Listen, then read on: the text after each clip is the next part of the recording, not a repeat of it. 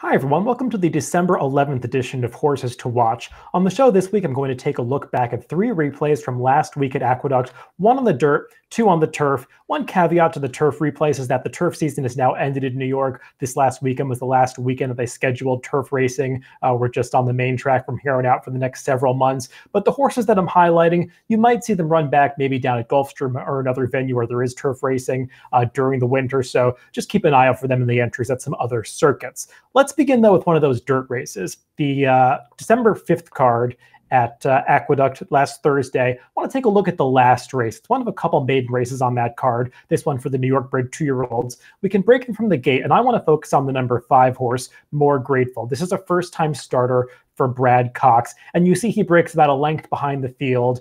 Just not an ideal start for a horse that's making his career debut, because now he's got to take a lot of dirt in his face. You do want to note that the kickback situation that I had talked about a month ago at Aqueduct kind of reared its head again this week, where it seemed like it was difficult for horses to make big runs from off the pace while coming through between horses or coming through on the inside. They really had to do it out in the center of the racetrack, and you see More Grateful here in those yellow silks towards the back of the pack. He's having to split horses here, come through in between. Now he's getting to the outside where you want to be, but the pace of this race was not that fast. So I think this horse deserves a lot of credit for making this mid-race move. And typically when a 2-year-old first-time starter makes this kind of move, a premature one at that around the far turn, they flatten out in the stretch, but that's not the case with More Grateful. He continues to move at the leader coming to the quarter pole, and actually is going to stick his head in front at one point coming to the 8th pole before the eventual winner, the number 7 Convict, battles back inside. Now, Convict, who wins this race, he is game to win and fend off More Grateful, but you do want to note he got a pretty relaxing second quarter there, because they won the second quarter in about 24 seconds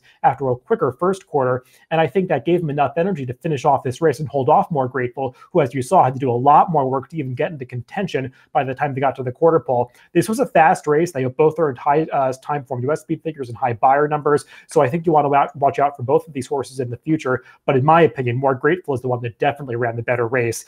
He's not going to be any kind of huge price next time, but these, I think, are some New York breds that you want to follow. Let's move on to one of those turf races from Saturday at Aqueduct. This was the Cigar Mile card, and I want to check out one of the early stakes races on that card. This was the Auden Days Stakes, which was race 4, and we can break them from the gate because I want to focus on the number 3 horse, Rose Flower. Kind of like in the previous replay, she does not break that well. She breaks towards the back of the pack. That's not so bad because she is a horse who's a confirmed closing type, and the eventual winner of this race, the number 8 Saratoga Treasure, she's also closing from far back in the pack, so this was not a race that favored the front runners. However, you do want to note the difference in trips between Rose Flower, the number 3, and the eventual winner, the number 8 Saratoga Treasure, because this was a race that had a significant outside flow to it. Saratoga Treasure, she does run well to win this race. She's going to loop the field, coming around the far turn and draw off to win by about 3.5 lengths, but she's doing so into the slowest part of the race. You see the first quarter go up in 23 1/5 seconds. The second quarter is going to go up in 24 and change, the half mile in 47 and change, and you see Rose Flower, the number 3, towards the back of the pack. Her rider, Joel Rosario, is trying to save as much ground as possible, keeping her inside, but she's losing momentum here, whereas the number 8, Saratoga Treasure, was just able to loop the entire field. Now she's in front and in the clear, whereas Rose Flower, you can see, is totally stymied in traffic. Her rider can't motivate her at all. He's just trying to pick a clear path for her to run through. Can't find one until very late in the stretch. Now, she's still last here coming past the 8th pole. She's actually going to just miss finishing second in this race by about a head, and that speaks to the fact that she had a lot of horse left at the end of this race and just never got to show what she could do in the stretch because she was held up in traffic for the entire time. Would she have won this race? That's not totally clear to me because the winner was dominant, but I do think it would have been a lot closer if she had had a clear run. The problem with Rose Flower is she can ship down to Gulfstream for Christophe Clement because she's an open company runner. She's got stake conditions and allowance conditions available to her, but she's not really a 5 furlong type of horse. And they run those 5 furlong turf sprints at Gulfstream. Maybe they'd stretch her out to a mile at Gulfstream or the 7.5 furlong distance down there. I don't know, but the 7 furlongs or 6 furlongs that they run in New York really seems to be ideal for her. So she's one to watch out for wherever she shows up, but she might want one of those elongated sprint races that we get in New York. Last race to talk about is one from Sunday, one of the final turf races that ran in New York this season. It was the 3rd race on that Sunday card at Aqueduct, a race for maidens going the 2 turns on the turf course. And let's pick it up from the start. And we're going to focus on 2 horses here, the number 6 Miaminoy and the number 8 Distorted Sky. Now, the number 6 Miaminoy is the eventual winner of this race. And don't often highlight winners, but I think this horse is one that ran particularly well in victory, so he's one to follow. The number 8, Distorted Sky, he was a first-time starter in this race who will eventually finish 4th, but I think he's a horse that you might want to follow because he ran deceptively well here.